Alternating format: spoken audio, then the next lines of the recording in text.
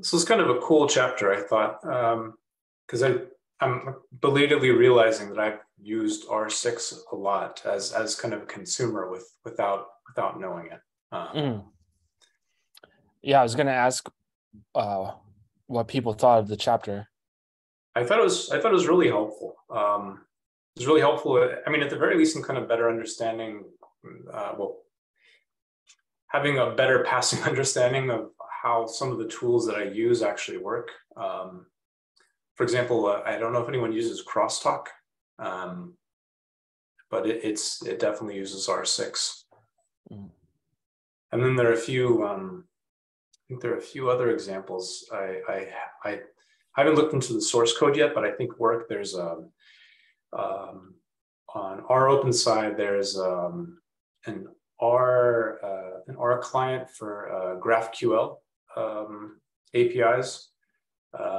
It looks from the kind of functional interface like it's R6, but I haven't popped the hood to see if in the source code it's using R6. And then I was looking back at the Colin Fay's book, the engineering grade shiny apps, and which I think was maybe your inspiration for it being, the R6 stuff, Trevin. I kind of, it was almost like an interesting circular reference, because I remember when I was perusing that book in the past, I remember seeing, R6 as an option for facilitating communication between modules, between Shiny modules. And I was hoping that they'd say a lot more, but then they just, Colin just kind of pointed to Hadley's book. I guess it's not circular in the sense that Hadley's book doesn't point to Colin's book, at least to my knowledge. Yeah, I was actually looking at the mastering Shiny for R6 references, and then forgot about the book by Colin Fay. But yeah, that's a good call out. Yeah, that's a good reference as well. Yes. And reading this, I'm perusing the chapter today, kind of during lunch. It looked like that is the chapter you're showing right there, Trevin. There's a reference to this other package I wasn't aware of. I think it's called Tidy Modules, which seems like it's kind of a layer of abstraction on top of kind of this R6 strategy, kind of using R6 for. Yep, that's the one right there. For the kind of cross-module communication. I didn't get past maybe the first screen or two of the getting started guide, but it looked promising. Cool. Yeah, so I'll agree that this was an interesting chapter to read. I thought it was pretty straightforward.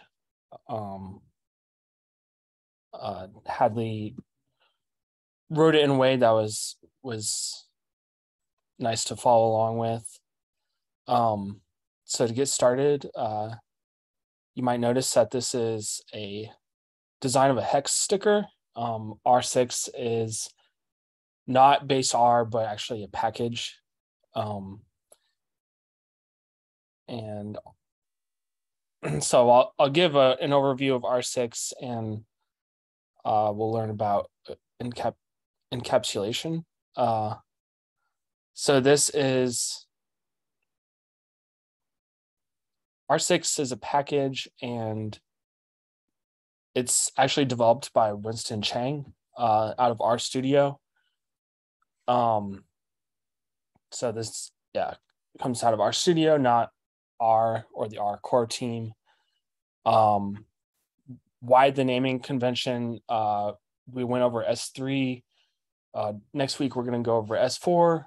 So people called it R5 ingest, but R5 was a different system developed by someone on the R core team that never got fully implemented. Excuse my, I have a sick dog over here, so if you hear coughing in the background, that's what that is.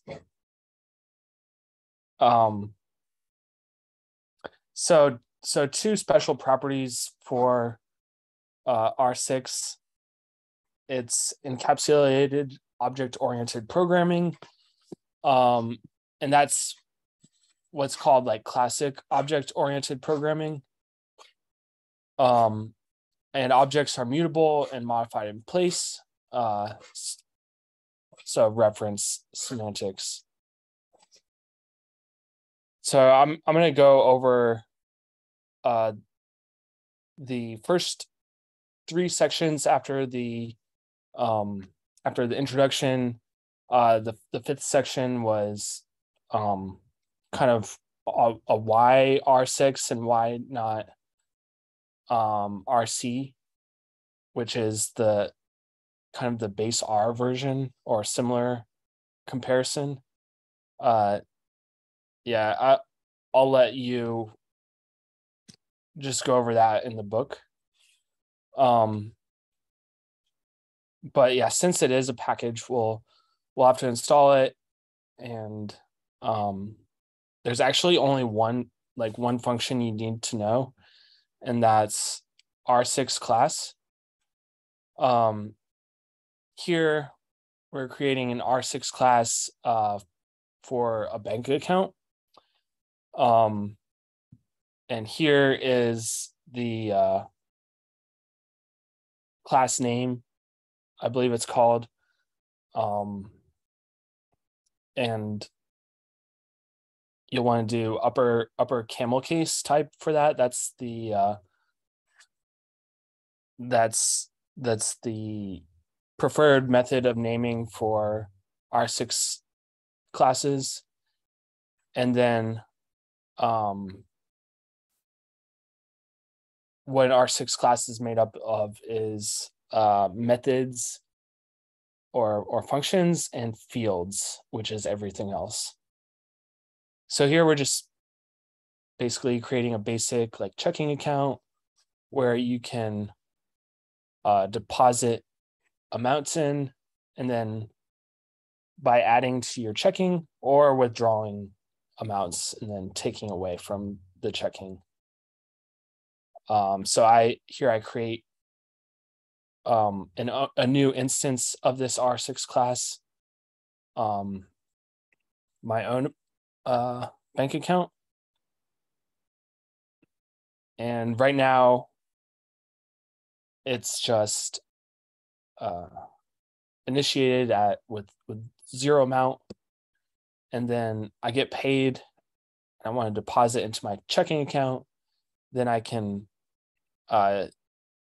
use this method to do that.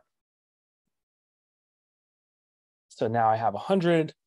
I decide to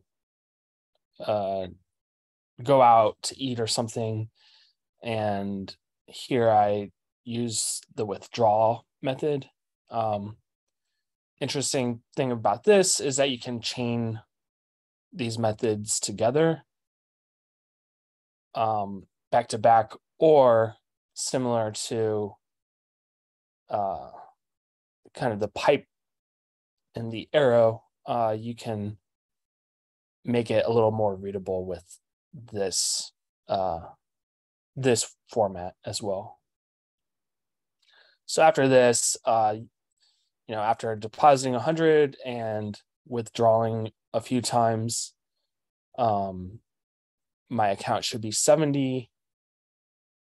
So when I print it out, it will give me my checking amount as well as list the functions as well. So that's kind of just a simple example of an R6 class.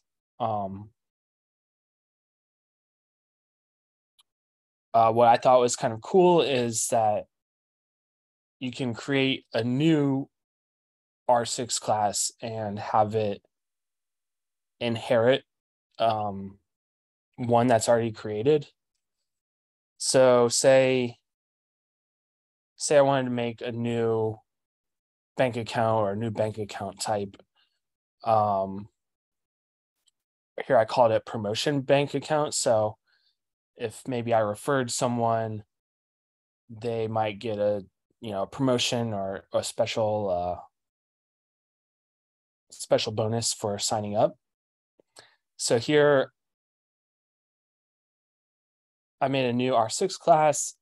It inherits everything from bank account, and then you can add to that as well. So here for the promotion bank account, your checking is going to start out at 100. You get $100 for signing up. And I also added this other method to display the balance a little different. So here, Ryan's not here, but I created a promotion bank account for Ryan, and you can see that Ryan didn't have to deposit anything. He had $100 already in the account.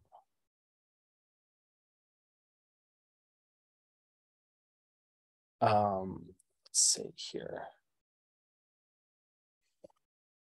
So Arthur was talking about some other instances of packages that use R6. I saw that the package waiter also uses R6.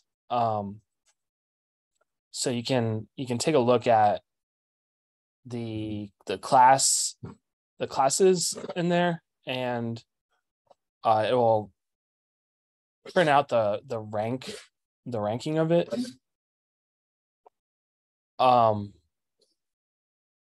As well as you can list all the methods and fields within your R6 class. So there might be only a few, or there might be a ton. I guess it just depends on what type of R6 class you have.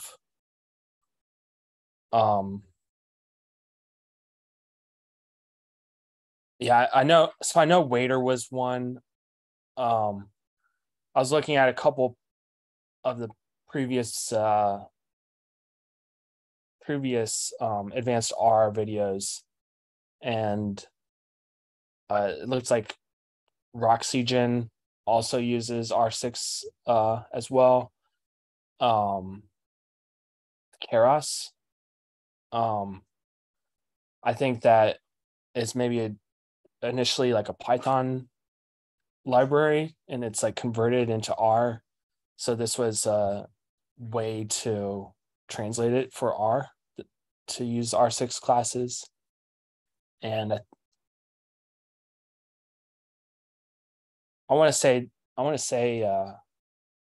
was thinking of a couple more, but they're not coming to mind right now.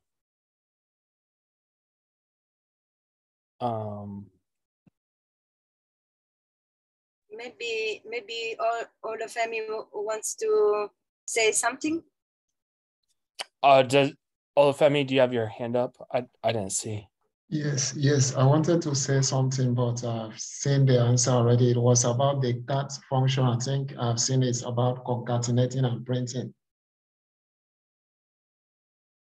Oh, It's which just function? at the top, I saw cat. Yes. Oh, yeah. Yeah, so that's a way you can print out the information. I think there's a slight difference between that and the print function, but it's not coming to mind right now.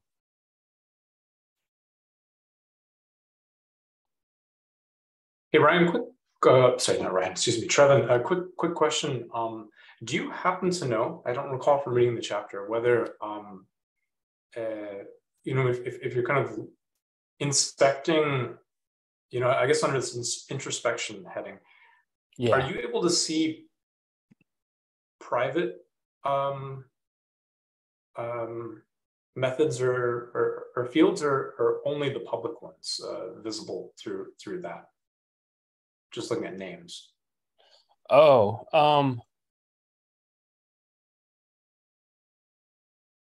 Yeah, that's a good question. I want to say you should be able to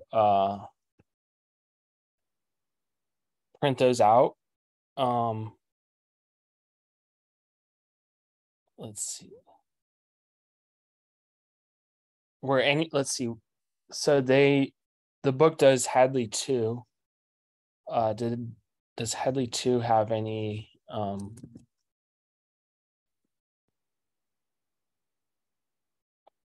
does that have any private methods? So I think his person R6 class under privacy, I think he has some private fields, age and name.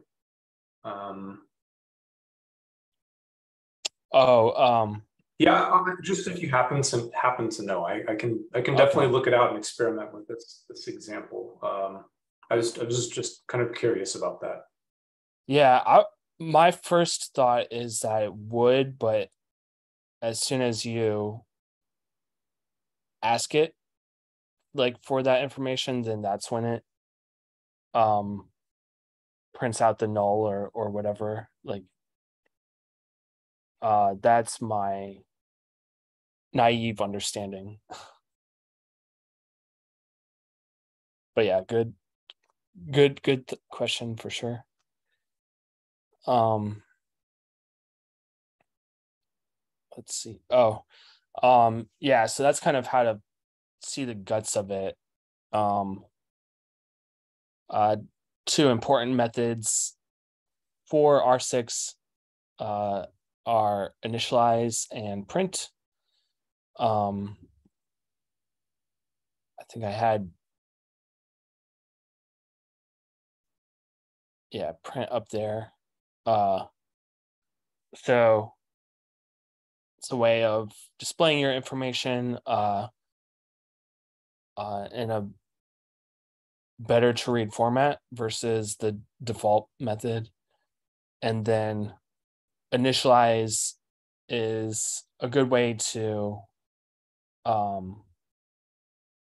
provide like initial information for your class, especially if it's not provided. And the book says that you can also do a check as well, just to, like, for instance, check that the name is one word, or check that the age is equal to one number. And you can also like check type, like character or numeric. So yeah, those are two important methods for the R6 class.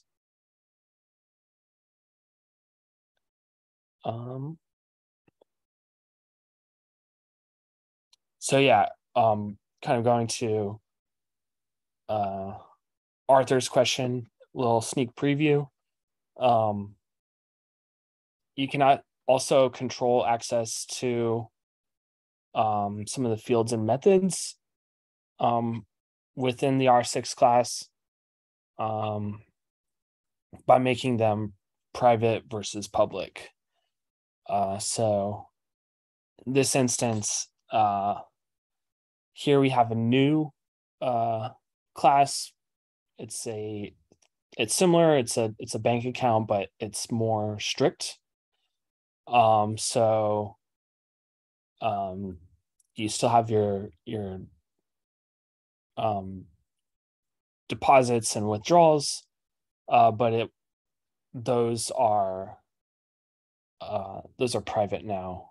And in this case, if you happen to withdraw more than you have, it will throw you this error and say it must be smaller than your balance. So I made a new account for Federica. Here we have Federica deposit 100, and then Thank you. and And then I tried withdrawing 200 from your account and it threw this error. So yeah, you can make edits like that and also make it so that the balance is private instead of public.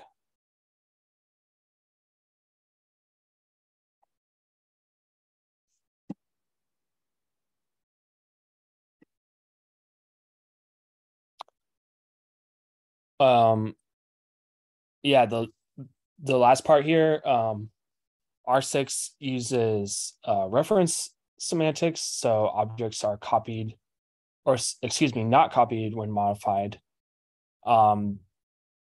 There's definitely this is where Hadley says that this makes R6 a bit tricky and can be like harder to reason through. If you do want to copy, you can use clone, but Hadley gave an example in the book where you have this function and two classes, and here you can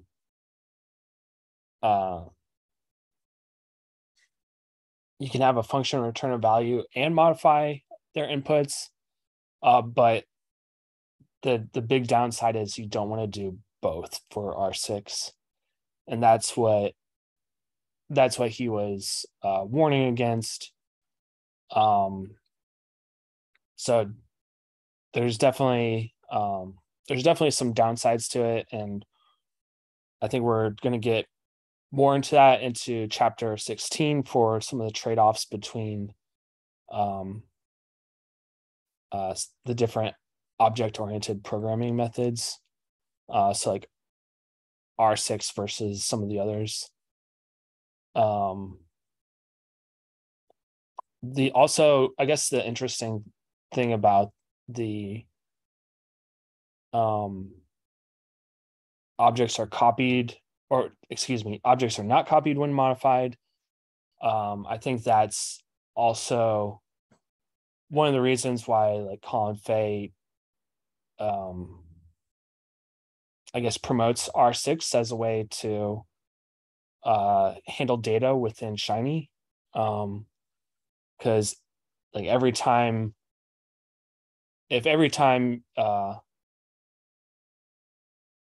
you modified like an object and it was copied in your Shiny environment, then that's adding more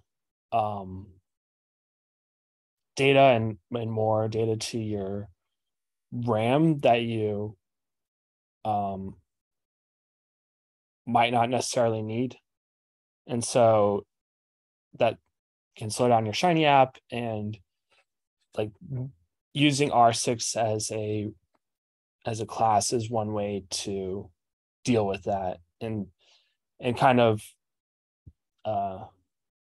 lessen the amount of storage that you need. And also what Arthur said, you can also share the data between modules. So if you do build a Shiny app, like a modular Shiny app, that's a good way to kind of hand off data between modules. And then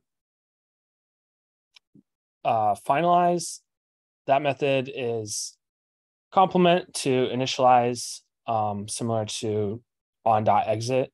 So it can be used to kind of clean up at the end, and it can like delete resources from the initializer.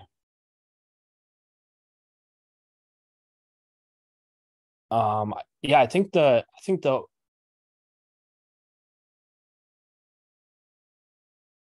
only other thing I wanted to add before maybe opening up to discussion,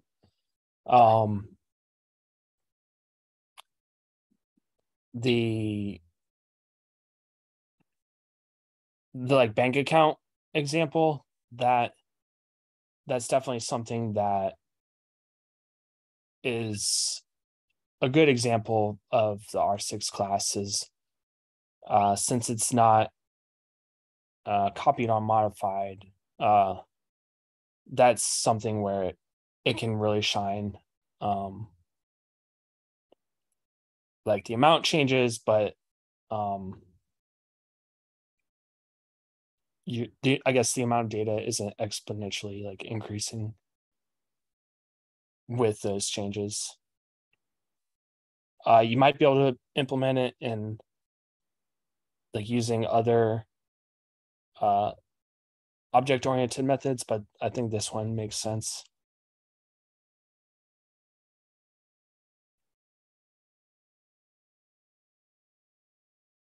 So that's kind of the basic overview of R6.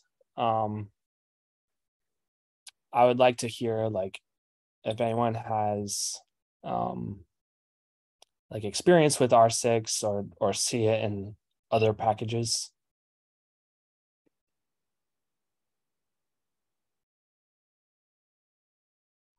Not me, but I was curious to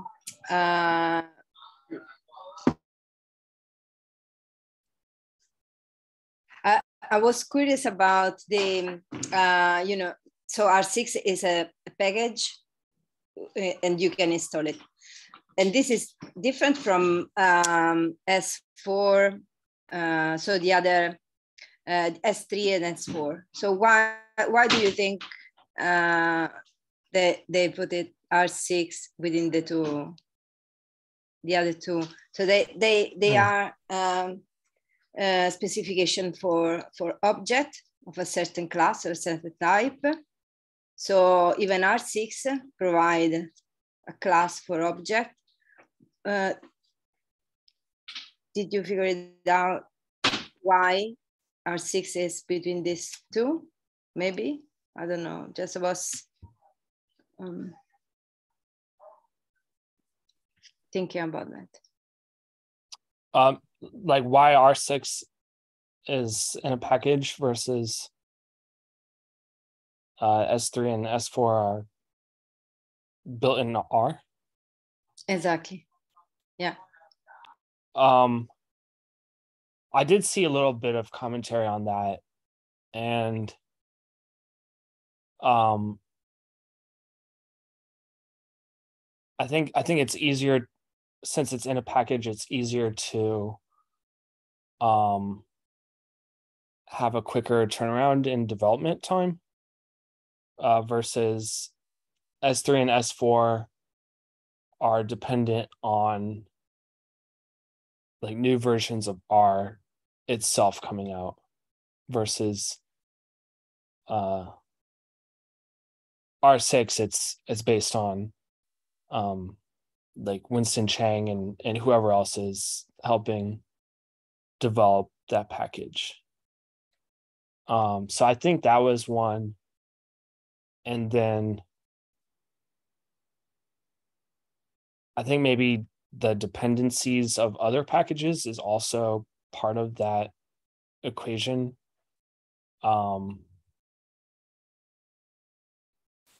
Of being dependent on R or a separate package. And I think being in a package had some advantages of that as well. I do kind of wonder, maybe I'll Google it right now, is whether R6 is actively developed and maintained, because it kind of seems like, I guess maybe to underscore your point a little bit, Trevin, is, with my impression is with S3 and S4, since they're part of base R, they're difficult to change because, I think as soon as they're part of the core, I think there's a great emphasis put on maintaining backwards compatibility, which might make it difficult for the product to kind of evolve, right? And then maybe separately from that, perhaps R6 is still, even though it appears in Hadley's book, maybe it's, kind of like Erlang in a certain sense. Erlang has seen a lot of changes over the past few years, right? I think some of the major ideas are stable, but the implementation has changed, typically for the better. So I wonder if it's for kind of practical reasons that R6 is a package, and maybe also for philosophical reasons, because at least as a user, as kind of a naive user of packages that utilize R6 kind of forces me to do something that's very, the syntax is not kind of like idiomatic R, right? It has a very different syntax, which then is an R, forces me as an R user to, I guess it's sort of strange. Like it can feel like I'm writing non-R within R, if I can put it in those simplistic terms. So it might be like a philosophical problem where, base R might want things to remain have the interface remain very R-like, but perhaps R6 requires the interface to be different just by virtue of how it is itself different. I don't know, just some random thoughts, but I think that's a really good question, Federica. And I saw that you're posting some things about R7, and I was kind of wondering too, like, I need to look more into R7, but it seems like it's not, I think it's meant to be more an evolution of S3 and S4 than a successor to R6. So it follows in the paradigm of S3 and 4, whereas R6 is very much a distinct paradigm within kind of the object-oriented paradigms of base R. Yeah, you can see there's like a mention on R6. I was reading this why the name R6, and it said that it's supposed to be the subsequent to S3, S4, so named R5, and then so they name it R6. I don't know, something like that. So I was just asking myself why was the chapter positioned between. Maybe because it's like a sequence of important information that it connects to the two. I think at least for R6 it can be built upon S3. So I think that's might be a reason why it comes after the S3 chapter. Is you can have like an S3 within R6, if I understood that correctly. I don't know. Yeah, that's a really good question, Federica. I mean, it's sort of why. I mean, I understand why the chapter is there, right? It's another object-oriented programming paradigm within R, but why does it come after S3 instead of, I don't know, proximity somehow makes you wonder if there's some similarity between the two that I'm simply not seeing. For me, it strikes me like it has a very different feel to me personally than S3, and I would think like S3 and S4 are much more like one another than they are like R6. That being said, I haven't read the S3 chapter yet. Yeah, I think that they define a class of objects, and so in fact, when you have a function, for example, and you search for information about the function, and you find sometimes mentioned that this is object of class S3 or object of class S4, and you don't find those things for R6. This is because it's not implemented inside R, so you need to load the package. But I think it's a sort of like an expansion of the two, maybe. And now also there's a new one, which is R7.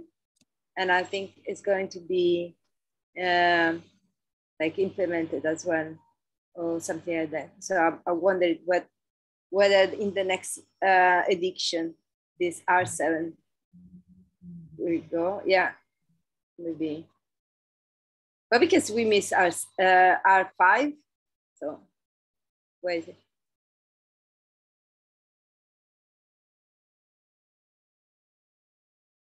Yeah, it'll be interesting to see where, like, I'm guessing for whatever next edition that S3 and S4 will probably still be in there, and S or R7 will just be an addition.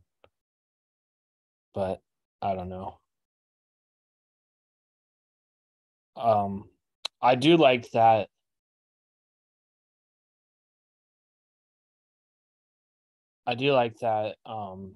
In the book, I believe that they were like, one of the ways they were warning so much against R6 was just because of how different it is versus regular R programming.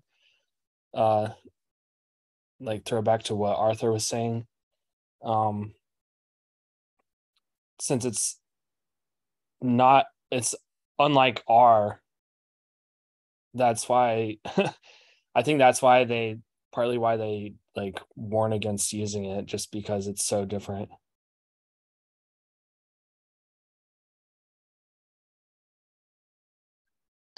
Does anyone have a sense of kind of which is the most widely used kind of OOP paradigm within R? I mean, that kind of feels like maybe a Tidy Tuesday kind of data challenge, where I guess you scrape the description files of, maybe the most popular CRAN packages just to look at their dependencies. But I'm just kind of curious. I know that I've stumbled on R6 in a lot of cases. Trevin mentioned Waiter. I think a lot of John Cohen's stuff uses R6, of which Waiter. Crosstalk uses R6, and I've seen like this GraphQL client package uses R6, but I'm not sure which is the most kind of like prevalent paradigm in our world. I mean, certainly there's like strong usage of S3 for a lot of the date time stuff, but I don't know if things are changing.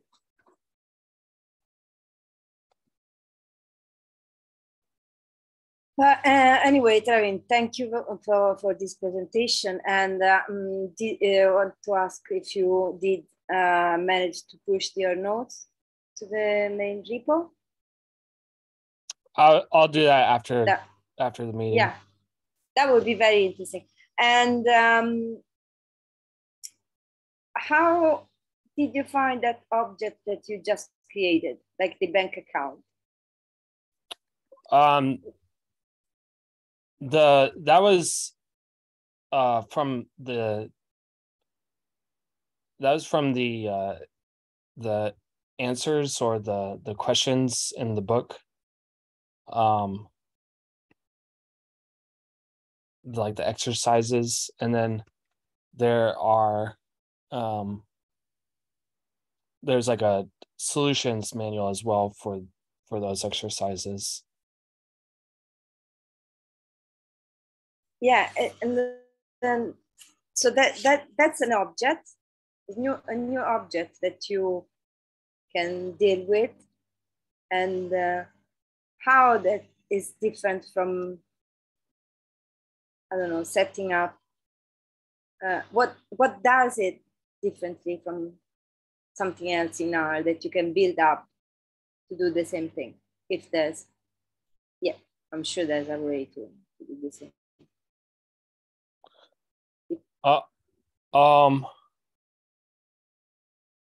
I think one of the main differences is that R doesn't copy whenever you modify the object. So whenever you do a withdrawal or deposit, it will modify the object, but it won't copy it. I forget if S3 had like private classes or not, but I think that was possibly another difference.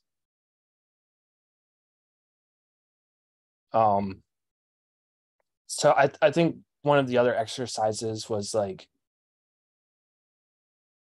here's an create an R6 class that contains like a password or something, and you have to use a password in order to get the information. And I feel like that might be unique to R6, but I'm not certain if that is. But that would be kind of along the same lines of that. What was it? Controlling access. So you can control like what the user sees, whether it's like the bank account total amount, or you can even require like a password to view that information.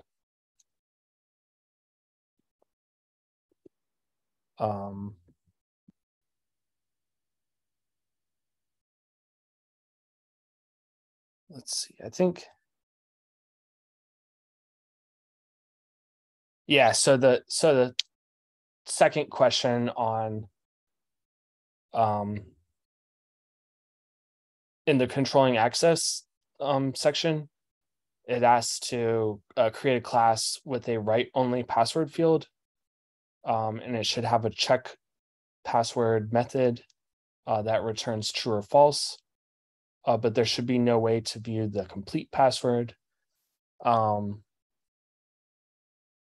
So then there's a solutions manual as well, where you can see like how that gets implemented. Let me see if I can paste that in the chat. I also found another interesting things. As it says, where is it? No, I don't. Okay, so it says that R6 is very similar to RC, which is reference classes. And the reason is that R6 uses S3, as you said. And then RC, so reference classes, uses S4. So that's why. So you have S3. Well, anyway. And then, so it's not, S4 doesn't get, so it's not part of R6. So the R6 boxes do not contain S4 objects, basically, but just S3. Does that sound right?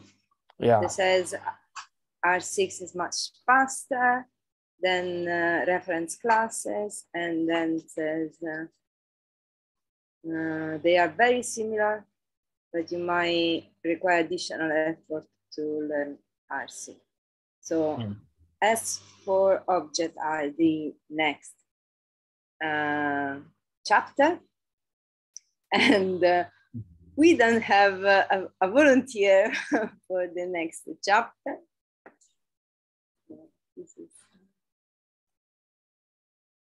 I think that one's the least popular one. I think S3 is the most, and then R6, and then S4.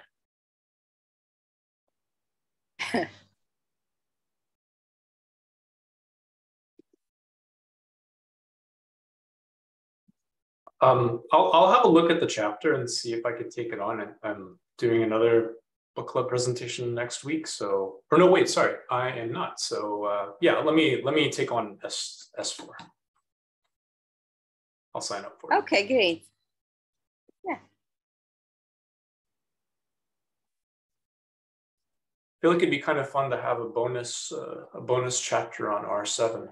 Although at this stage, probably it's better for everyone just to watch Hadley's talk at RStudio Conf 2022, or I think he did a similar talk at USAR 2022.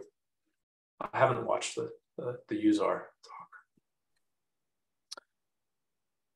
I was going to say that maybe you can add it to your presentation, but it might make sense for the trade-offs chapter. That's a good one, yeah. But I don't want to volunteer Federica for that.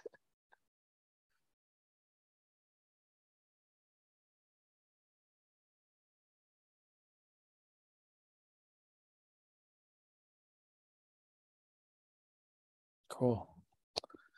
Any other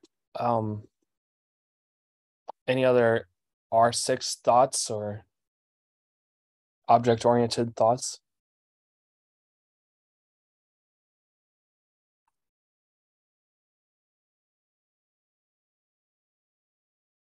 I mean, it kind of, I do wonder, does anyone know Python? I don't, and I wonder if for those people who know Python, R6 feels familiar. I know for me, kind of, I guess I dabbled a little bit in C#, and so some pieces bear kind of a passing resemblance to C#, like the method chaining in particular. Looked familiar, but I'm not sure if it is as Hadley kind of said in the chapter. Maybe a bit more like a familiar tooling for people that are coming from other languages that have object-oriented programming. Yeah, definitely feels more Pythonic, and I think with the chaining, he also said like it's similar to Java, apparently. So yeah, maybe if I learn Python more, it will help. After the last RStudio Conf, I think probably all of us will.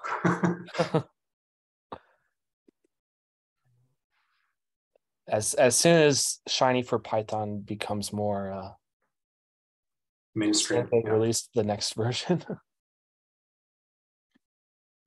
Hello, Trevin. Yes, Cool. I am just thinking, I just want to ask a question based on the R6, because as you are presenting, I'm thinking, is it possible, is there a way in which we can search through CRAN for all packages that are all packages that depend on R6? Yeah, I was just thinking of that, and thinking if I could do that, I could like maybe post the results to the channel, because I looked at like Cohort 4's video for Advanced R, and Stephen, who presented, showed like the top 10 packages that utilize R6. So that's how I heard like Keras was one of them, Roxygen, and like a few others that you might be familiar with. So I might go take a look at that video again, and then yeah, you can definitely do it. I'm just not sure off the top of my head.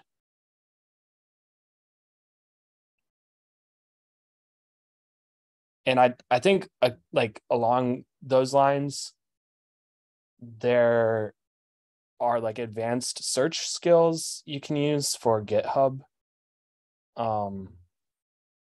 beyond like my basic GitHub searching skills, that you can probably search our code on GitHub and see like where it gets utilized. So those are my two thoughts on how to see like utilization. And I know the crayon one for sure is doable. Yeah, like with all things, I think the hardest part would be coming up with the definition of like most used packages. Is it do you have like a page rank algorithm? It's like the package that has the most upon which other packages most frequently depend, or most often downloaded from Crayon. Yeah. Once you have that list, then I guess somehow I forget what this is available in Crayon. I guess you'd have, oh, cool. This is like Hadley's Shiny app. I think you can. Yeah, I think you can like do multiple. So I think this one's R6 down here. So maybe not quite as popular as some of the like powerhouses of like the tidyverse and whatever, but looks like it's still being utilized quite a bit.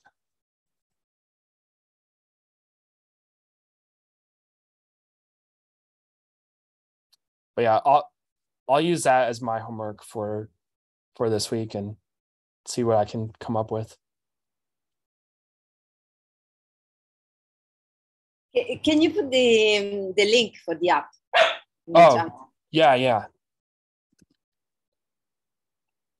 Let me post that. Yeah, such a handy Shiny tool.